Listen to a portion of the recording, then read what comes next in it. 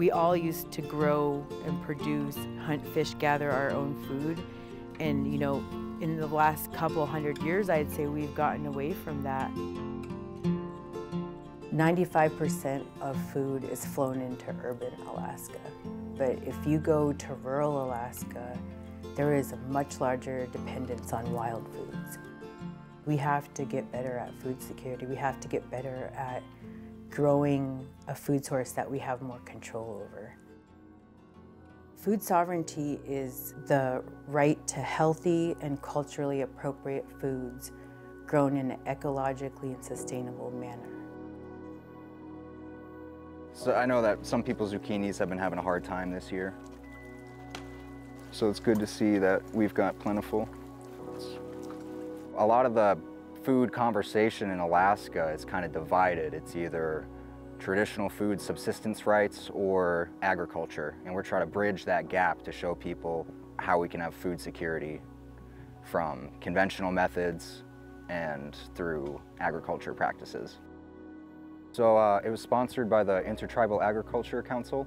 Eva got in contact with them and got them to talk with the local tribe and use this as a host site for their project.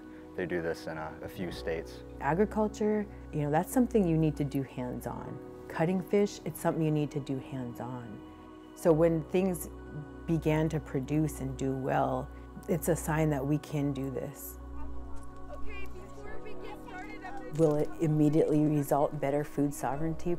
Probably not right away, but we have to start building those relationships and putting models and frameworks forward that might actually work for us.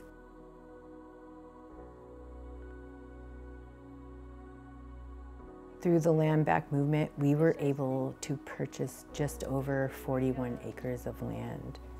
And what we're going to do is we're going to model Indigenous land stewardship, but also Indigenous agriculture to others across Alaska. It's fortunate in a way that we started this garden at the same time as the ag land sale was announced, because we could kind of show that it can be done in a more grassroots way and in a more community-based way.